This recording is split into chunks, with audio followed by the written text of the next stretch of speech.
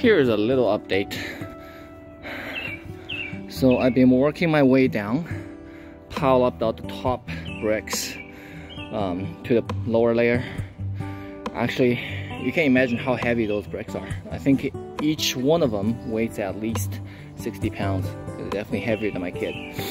And you can tell I didn't move this guy because everything inside is all like filled with silt or clay. It become really hard. And then we had a rainfall last night, like actually a big shower. I was worried about all the soil I pile up on the top layer will get washed out. But luckily, it doesn't seem like a lot being washed away. So I'm going to get a tool to start cutting back on this side and also removing the bottom two layers. There's still quite a bit of work, to be honest. And I'm trying to memorize how these corners were made together.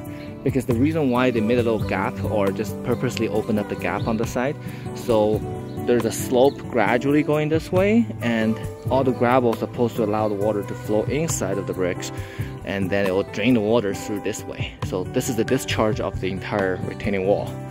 So when I build a new one or rebuild it, it's going to have a similar design and similar function. All the gravels will have an outlet or have an entrance, like little opening on this side, so doing the same way. Yeah, still have a lot to do. Another day passed. I only worked maybe a couple hours a day, so wasn't moving very fast. You can see I removed the first layer of this retaining wall. I started digging back by 6 inches. I did find a lot of small gravels behind the retaining wall, so the builder actually did considering that and adding the gravel into it. But unfortunately, is when the soil dissolved or washed away by the rain, it mixed up with the gravel, so the gravel is no longer performing a drainage function. So that's where the failure is, I think. So, and you can tell. I want to show you guys how bad this. Here's my torpedo level is. Here we go. Okay, so it's about like a 1 inch up on the left. This shows how much of the angle this thing's sitting at. I need to dig all the way to the very bottom and to fix the foundation in order to fix that problem. Here's another update. This is the Wednesday morning. When we started this project was like Sunday or Monday. So 2-3 days later, remove the top layer, start digging the second row. The more you dig, the more you find out those gravels are become very silty.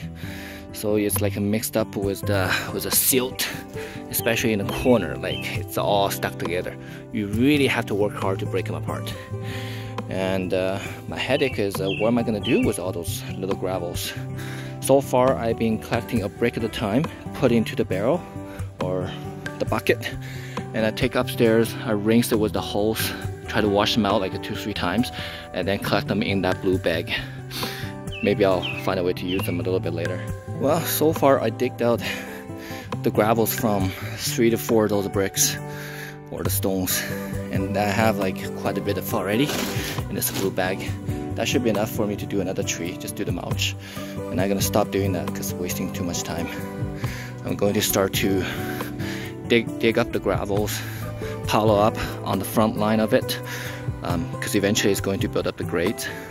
Right now it's too much of a slope, so hopefully that's gonna help us to save some material to build up the elevation of the soil and saving some time here.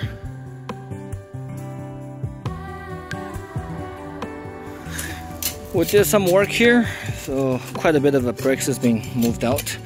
So that was the bottom layer, and we actually found a drainage pipe in there.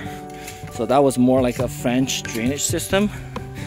Perforated a pipe or hose was buried for draining water, but they didn't put any socks on top of it, or they didn't put like a landscaping fabric around it, so the soil get on top of it, it plugged it up, it doesn't drain any water anymore. And there was still quite a bit of actually gravel mixed up with the silt. Like I was spending a lot of time just trying to dig out the center, the hole of that brick, because everything's so solid. Like if I try to go down here, I can't even dig anymore. You can see everything's a silt. It's mixed up with the gravel all together. It's all very muddy and it doesn't drink any water anymore. So that's where the failure was. It got frozen and pushed out. And we're thinking maybe we can reuse the pipe after, depends on the condition of it. And yeah, and we'll keep moving towards that tree. I trimmed the tree down a bit in the corner, so make some room so I can work around it. Yeah, let's keep going.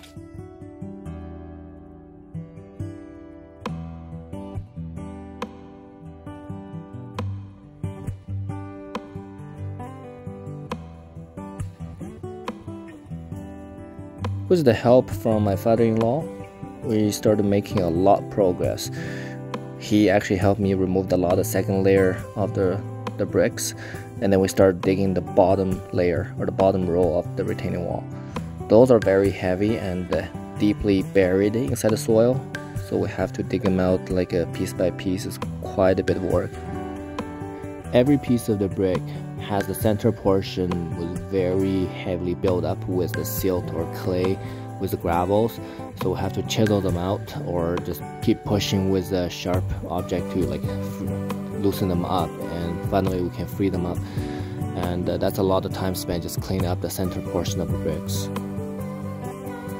It's funny that I started to wear my steel toe boots this afternoon, and it saved my toe a couple times when I was handling the heavy bricks. It was funny that before today I was all wearing my sneakers. I never thought about started wearing the steel toes, and finally I started to wear it and I saved my toes. I have ordered a couple cubic yard on the 3/4 inch washed gravels. Those are the ones designed for drainage or foundation. They should be showing up in a couple days or before the weekend, or maybe during the weekend. That's it for the part 2. I'll see you guys in the next update.